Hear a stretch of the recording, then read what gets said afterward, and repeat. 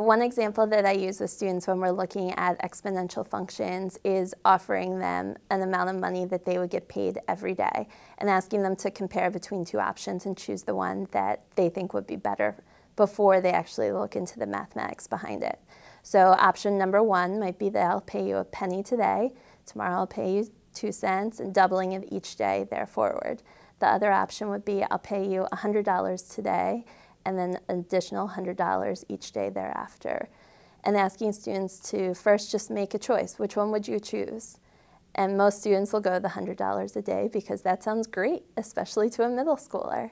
But when you actually go in and look at the math that's going on and what's happening in the exponential growth of the other option, students are blown away by how quickly that penny turns into a lot of money.